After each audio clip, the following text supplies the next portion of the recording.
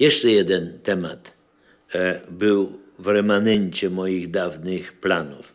Kiedy pracowaliśmy z Jerzym Andrzejewskim i planowaliśmy najrozmaitsze filmy, wśród wielu jego utworów było opowiadanie Wielki Tydzień.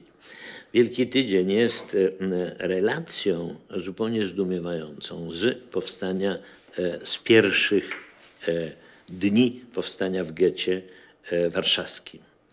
W pamiętnikach Jarosława Iwaszkiewicza, którego jest autorem Brzeziny i Panien z Wilka, jest opisany dzień w czasie wojny, właśnie niedługo po tym,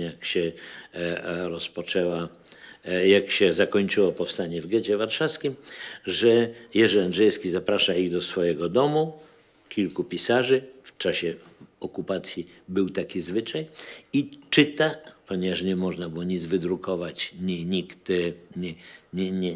nie istniała w ogóle wydawnictwa książkowe, Jerzy Andrzejewski przeczytał im opowiadanie Wielki Tydzień. No i zdziwienie Iwaszkiewicza, że jak można pisać coś, co się dzieje za oknem, że tu dymy płonącego getta, tam giną ludzie, a on już pisze o tym opowiadaniu.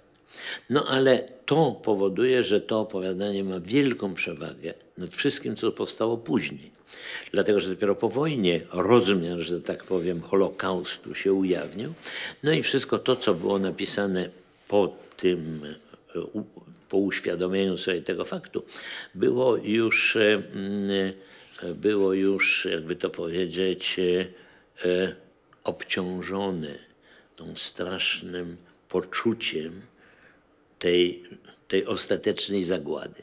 Natomiast Jerzy Andrzejewski opisał życie tej kamienicy, tego miejsca, gdzie mieszkał, tak jak ono wyglądało. Dialogi tych ludzi, co oni o tym myślą, co się dzieje, i takiej relacji drugiej w literaturze nie ma. Pomyślałem, żeby zrobić taki film. No i znalazłem producenta, Lew Rywin chciał ze mną ten film robić.